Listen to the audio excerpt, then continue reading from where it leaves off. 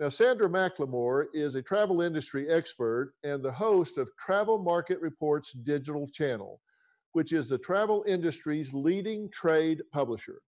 Now, Sandra can be seen not only dispensing practical advice to travelers on in-flight TV and cruise line channels, but is also a sought-out travel expert contributor for news magazines and channels throughout the world due to her speaking 7 languages. Please welcome Sandra McLemore. So, Sandra, thank you for being here today. Some people are really caught in tough spots, right? Yeah, thanks for having me, Dr. Phil. It is a super stressful situation. Your guests earlier, I can't imagine how stressed they would be right now.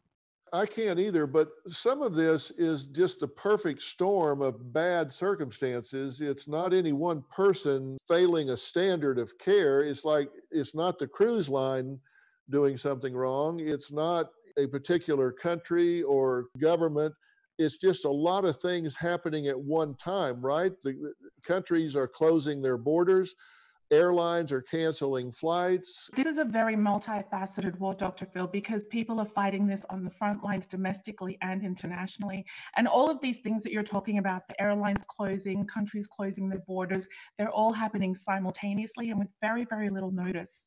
Well, answer this for me, because I understand in talking to the 2 very nice ladies in India, for my 2 cents worth, I would take whatever route I had to take to get the hell out of there and get back on US soil. Why would you wait? It's not going to get better, it's going to get worse, right? Yeah, that's exactly right. So here's the thing. If you're given an opportunity to leave and you're abroad right now, you should take that opportunity, whether it's by commercial aircraft or it's a charter aircraft organized by your government. There's absolutely no reason to stay. The only people that should be staying are people that don't have an option to leave, but everybody else absolutely should be leaving right away. Well, they're saying we don't know how much it's going to cost.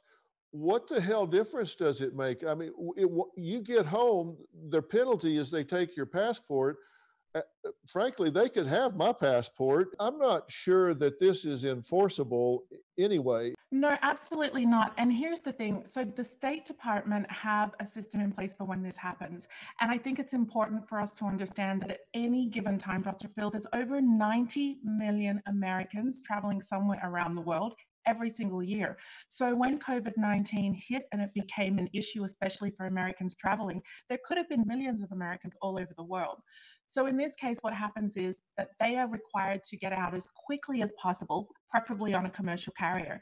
But if push comes to shove and that's not an option available for them, the government can charter private aircraft, commercial aircraft, or military aircraft only if that's possible. So that means only if they can land, only if the arriving government will allow it. And then in the case that travelers don't have the money to be able to get home, because I think that's a really important point to make, that it's not the government's financial responsibility to bring travelers home.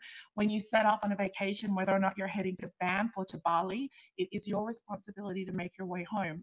Now, if you don't have the money, of course, the embassies will help you. They have financial programs in place. And if you don't have ability to be able to borrow money, then yes, you'll be asked to sign a promissory note so that when you get home, you can make arrangements to pay that back. But I agree with you, Dr. Phil. I would be heading home at any cost whatsoever.